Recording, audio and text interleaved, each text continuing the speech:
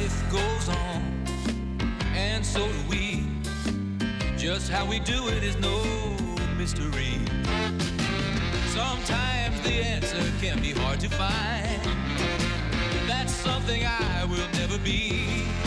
I'm always here for anything that you need. Rain or shine, I'll be the one to share it all as life goes on.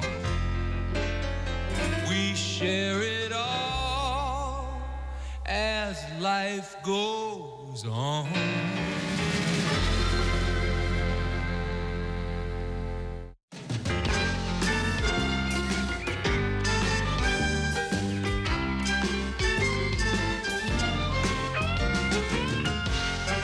Let's go, my Trev. Yeah, that's boy. All right. Let's see what's going on in the world today. Oh, shut up, Barbara. You're making a big deal out of nothing. Nothing? I can't believe how stupid you are. This is hardly nothing. They're up. Get back up there and find it. Please, what's the matter now? Daddy, she lost my gun. She was dusting and she lost my gun. Well, maybe this will teach you to clean your own room. Carol, you don't understand. If you don't find my gun, I can't go to work. Of course you can. Just ask them for another one. It's a police station, for God's sake. There must be guns all over the place. Girls, please, enough. I want you back upstairs. Do not come down here until you find that gun. All right. Now, the paper. Congratulate me, Harry. This is Amanda Kay. Won her in a poker game last night. You played poker for Greyhounds? You see, it was late. 3 a.m., we downed a few. And Ronaldo, the ship's comic, said, hey, why play for money when we can play for things? So anyway... Charlie, I don't want to know about this. Well, I was lucky. Kolodny won Samsonite luggage, and Nadler, well, Nadler was a big loser. He lost to Mrs. Nadler. Well, good luck, Charlie. Greyhounds make wonderful pets. Pet, you crazy? I'm racing Amanda. Charlie, are you sure you want to do that? Oh, yeah. You can make mega bucks. You obviously don't know zip about it, Harry. Anyway, I gotta train this dog and get her ready for the track. By the way, what do dogs eat? Dog food. Oh, yeah, right. I found it! What is this, my good sweater? What the hell is my good sweater doing in here? Stay out of my closet! I was looking for your gun. Just the headline, Lord. Is that too much to ask? Why would you put my gun with my scarves and my belts? I don't know. It seemed like an accessory. Well, I was actually considering taking the two of you with me to the pediatrics convention in Paris next month. Paris? Yeah, I'd have to be out of my mind with the way you fight all the time. Did you say Paris, Daddy? Paris? No, no way, no way. It'd be embarrassing. I wouldn't want the French to think we're rude. Oh, my God, a trip to Paris. I would love to go to Paris. Oh, so would I, Daddy. Isn't there anything we can do to change your mind? If you really wanted to come, you'd have to prove to me that you can get along. For the next month, no fighting. What does that mean exactly, no fighting? I guess it means no yelling at each other. No, I think it probably means we can't argue about anything. No, it means we can't yell. Barbara, it means we can't argue. It means we can't yell. It means this. You cannot do this. Oh. We can do that.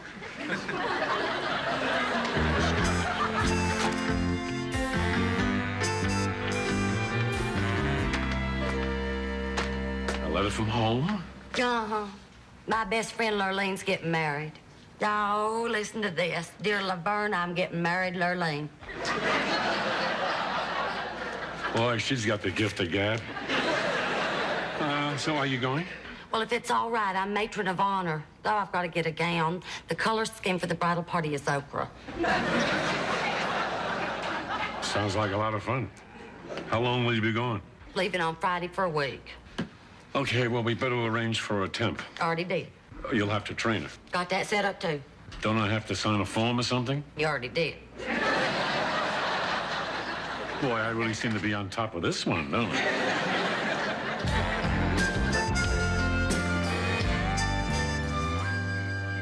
Just think, Daddy, a few weeks from now, I'll be sitting in a sidewalk cafe in Paris, and some gorgeous guy named Jean-Luc or Jean-Pierre will walk by with this great butt. I think you may be counting your butts before they've hatched. Let's see if you and your sister can keep on getting along with each other. We're doing great so far. I mean, I know it's only the first day, but we haven't had a fight yet. That's true. See, Daddy, you underestimated us. Now. Carol, dear, where have you been? Oh, I decided to eat in the den. Did you like the bordelaise sauce? I made it in honor of our trip to Paris. Possible trip to Paris. Daddy, you should have more faith in your daughters. I mean, yes, we've had our disagreements, but that's all in the past because... I forgot my magazine. Excuse me, Daddy.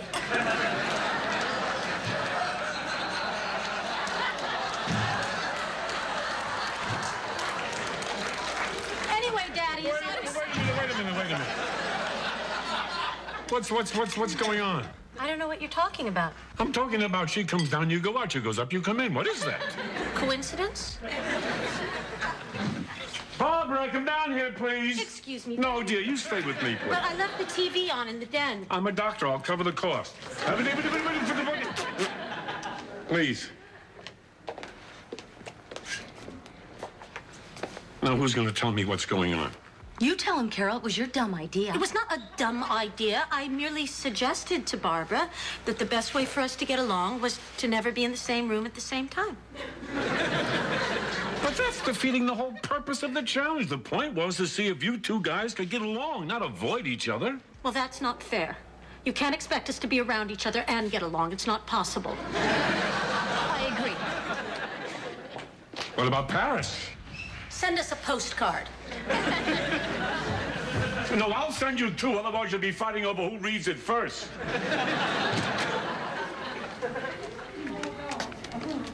Sit, Amanda, sit.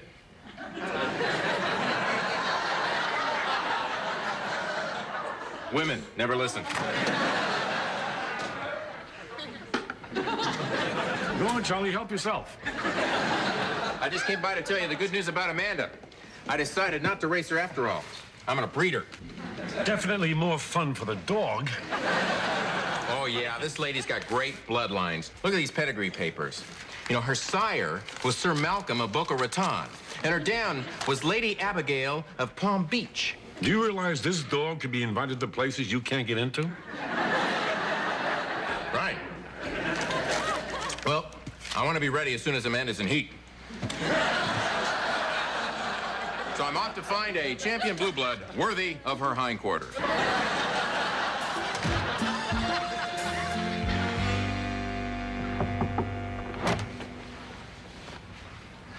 Hi. What are you doing up?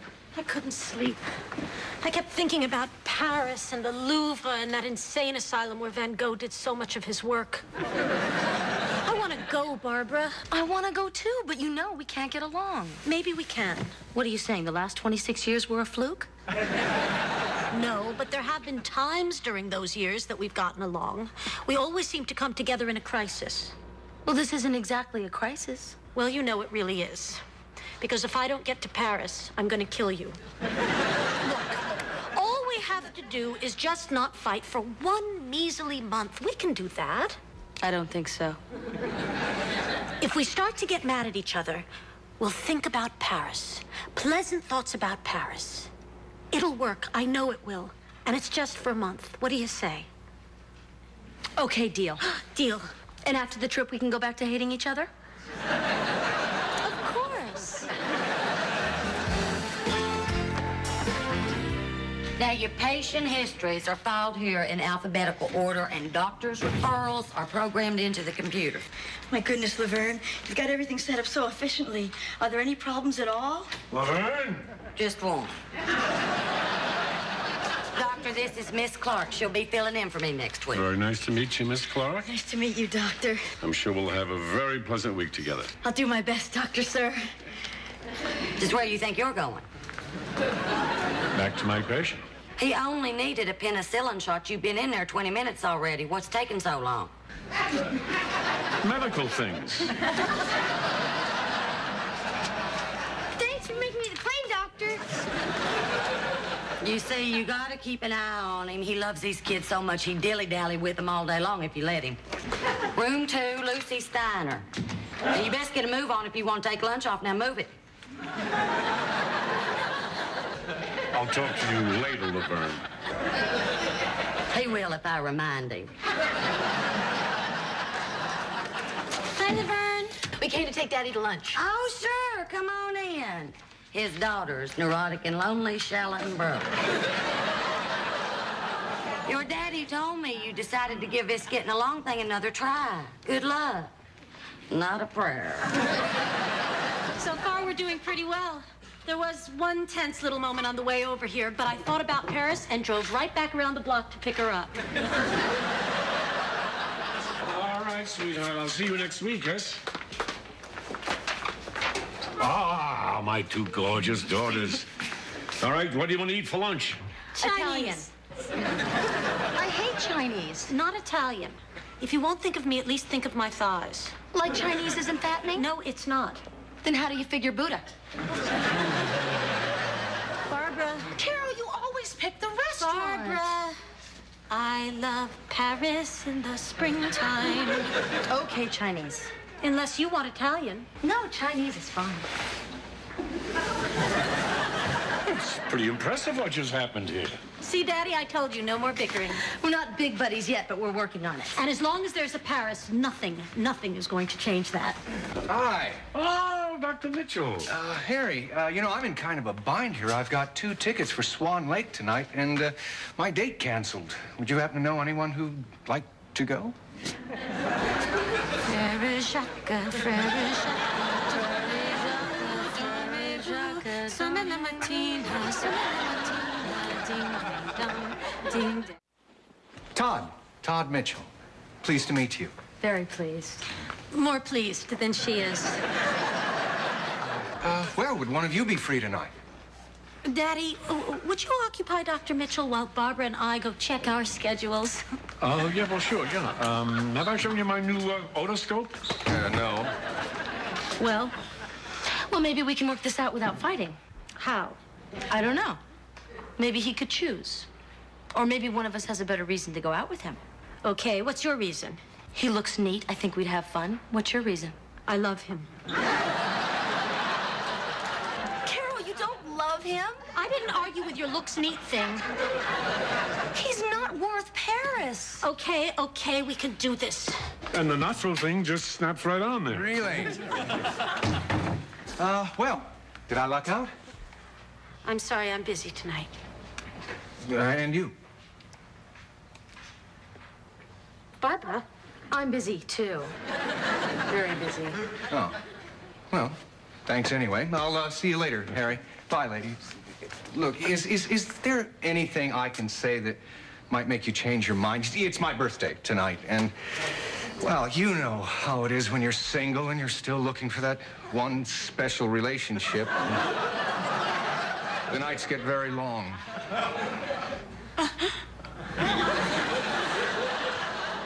Sorry. No. I'm sorry. Oh, come on, I'll walk you to the elevator. I'm very impressed. Very. We did it! He wants to have children. I could see it in his eyes. Carol, you were right. You said we could do it, and we did it. Yes, but I never really believed it. Wouldn't it be wonderful if out of this we not only got a trip to Paris, but we actually became friends? Oh, yes, that would be wonderful, Barbara. Because after giving up what I just gave up, I'm gonna need a friend.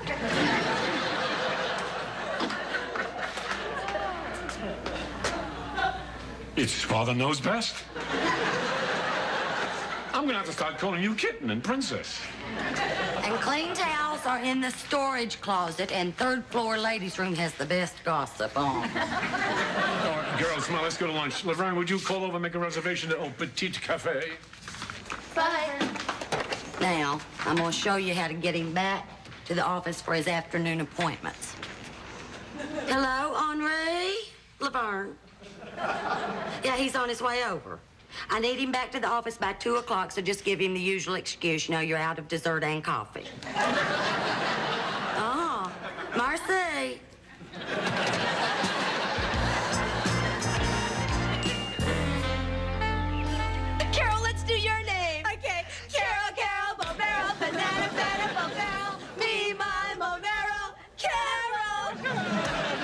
3 days have been great. It's been like a non-stop slumber party since you two guys got chummy. Oh, Daddy. Daddy, Daddy, Bo Batty, banana, banana, Bo Batty, me, mine, Bo Batty, Daddy. Let's do Drivers. Drivers, I driving. think we've taken this about as far as we can go, Barney.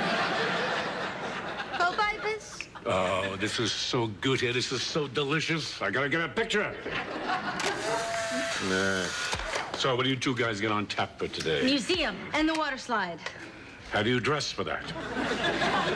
By stopping at the shopping mall on the way over. Great. Bye, Daddy. Bye. Oh, look at us. Us, Bobas. Barbara, honey. Dreyfus, that was Barbara and Carol. I guess you didn't recognize them. Good news, Harry. The bitch is in heat.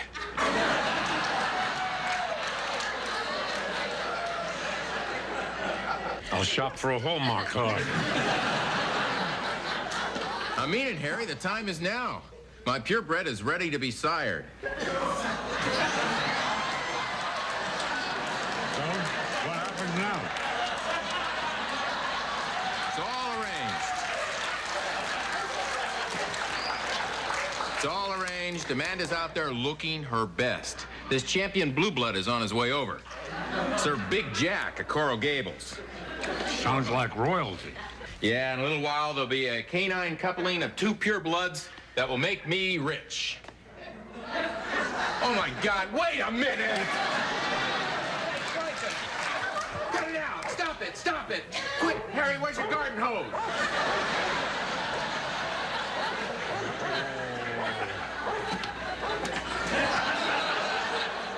Too late, it's over.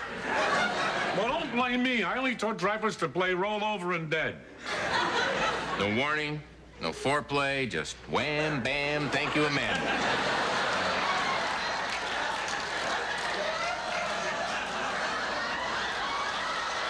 I hate you for what you did. I understand it, but I hate you for it.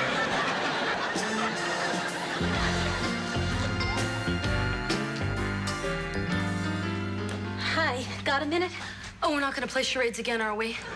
No, I just have to talk to you.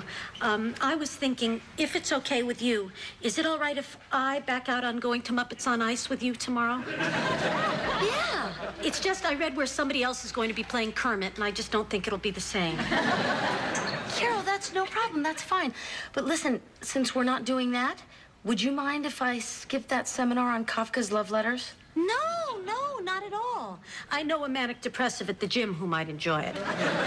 Does that mean the rest of the week is off? No, not at all. Unless you want it to be. No. Hello? Hi. This isn't a very good time to talk. Can you call me back tomorrow? Okay, bye. Anyway, Barbara, who was that on the phone? nobody. It was Dr. Mitchell. Dr. Todd Mitchell, the man we gave up to save our friendship, Todd Mitchell? Carol, it's not what you think. I called him the other day, and I told him that if by some chance you and I stopped being as close as we are now, that maybe he and I could get together. I am sick. Carol! That is the most despicable, disloyal, underhanded thing that Your you have. phone is ringing. Forget it, let it ring. Carol, But you- hi. Todd Mitchell returning your call. Get back to me when you have a chance. And you have the nerve to call me despicable? Barbara, I can explain that, but I'd really feel better if you'd put the gun away. If he hadn't have called, you would have gone on and on because you're a hypocrite. I am not a hypocrite. I never made a date with him. I just did the same thing you did, only probably with a little more finesse. Then why did he call me first? I imagine to explain why he was going to call me. You wish. You stupid head. I know you are, but what am I? You make me sick. You make me sicker. Child. Old maid. Barbara. What? This is the best I've felt in 5 days. Me too. God, it's a relief to be able to fight again. And at least we have something good to fight about. I'm going to call Dr. Mitchell.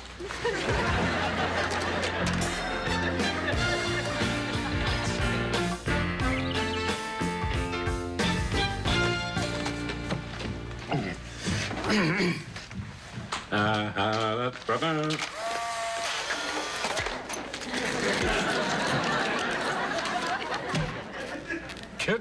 Daddy, no more pictures. Carol and I have to talk to you. Last night we had a big fight and we're not friends anymore. And Paris is off.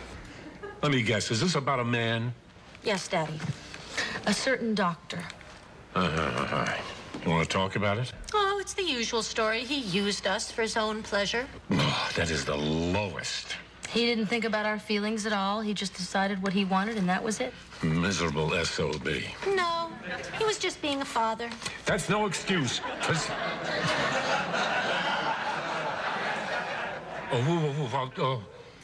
What doctor is this conversation circling around? Daddy, you have to understand that Carol and I are two different people, and if we argue, we argue. As much as we both wanted to go to Paris, Daddy, what you asked us to do was unnatural. It's more important to us to have an honest relationship than to stroll along the Champs-Élysées. And although we love each other dearly as sisters, the notion of us as close friends is at best antithetical to our individual natures. Yeah, what she said.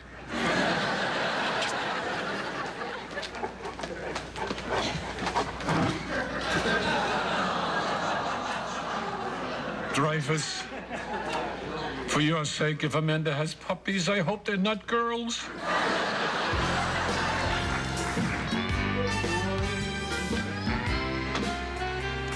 Good morning, Miss Clark. You look all set and ready to go? Good. All right, I've had a rather odd week, so I am hoping with Laverne away that things around here will be a little more relaxed. No way. You got flu in room 1, asthma in room 2, and a checkup in room 3. Now hit it! I said move. Now!